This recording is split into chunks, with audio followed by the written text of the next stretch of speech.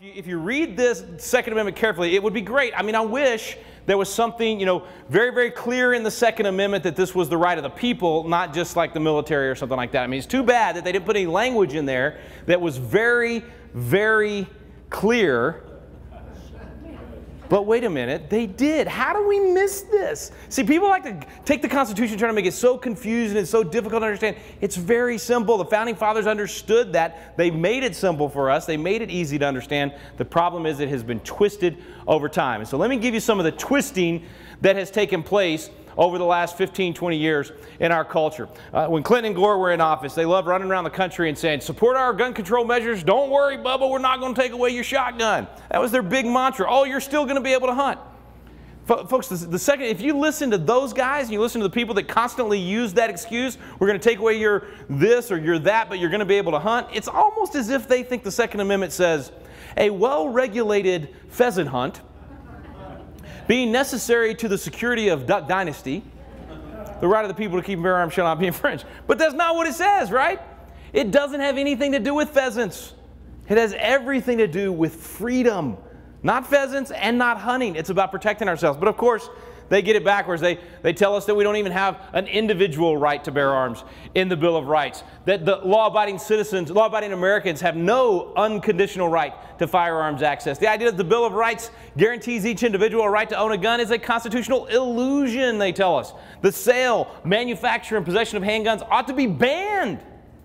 Banned, I'm telling you. We do not believe the Second Amendment guarantees an individual right to keep them. The Austin Un-American Statesman says there is no constitutional guarantee for private ownership of firearms. Now, this is the mantra out there, and it is growing right now because of this response to the school shootings.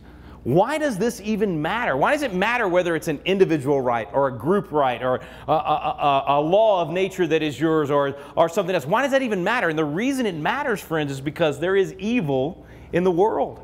And the question is not whether or not evil exists and whether or not it will be used to perpetrate crime. The question is, how do we respond to that evil when it occurs? How do we reduce the level of school shootings and other crimes that happen in our country? What do we do when the wolf is at the door? The real question is, how do you best deter and minimize that evil? How do we respond whenever it turns into criminal violence?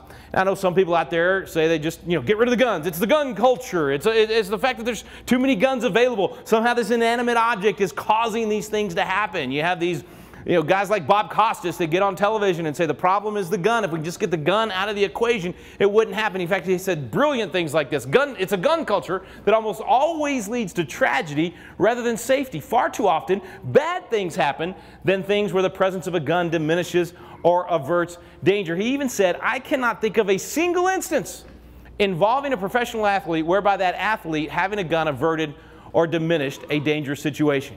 Not even a single instance? I mean, I can throw a rock from my house to multiple instances, including Colt McCoy when he was the quarterback at the University of Texas before he was a professional quarterback, where a crazy stalker came to his house and he had to use a brandishe weapon in order to stop this guy that had a gun from perpetrating a crime on Colt and his roommates. We see it in the, well, not in the news. If you really dig hard, you can get the stories of a good guy with a gun stopping a bad guy with a gun over and over and over again. Just a couple of weeks ago, the Maryland school shooting that the media doesn't want to talk about, because instead of this guy able to go and kill as many as he wanted, he was stopped by the good guy with a gun, the resource officer that was there. So we see that happen. And of course, if you read the studies, John Lott's got a great, Professor Lott did a whole study on how guns are used 5 times as often to stop a crime as they are used to commit a crime. So that means statistically, every time you take a weapon off the street, you actually might be stopping one, but now you're allowing 5 others to actually take place. So the data backs this up. And of course, the anecdotal evidence, even the Sutherland Springs incident that happened right there in Texas, the bad guy with the gun was stopped by Stephen Williford, the good guy with the gun, an NRA instructor, using what kind of weapon? An AR-15 to stop the bad guy with the gun. And I loved watching the few interviews that this guy did, how humble he was. In fact, here's what he said. He said, I'm no hero. I'm not. I think my God, my Lord, protected me and gave me the skills to do what needed to be done. I just wish I could have gotten there faster. You know what former Vice President Joe, I love saying former when I say that, by the way. What former Vice President Joe Biden said about it? Said he shouldn't have been allowed to have had that weapon to stop that crime.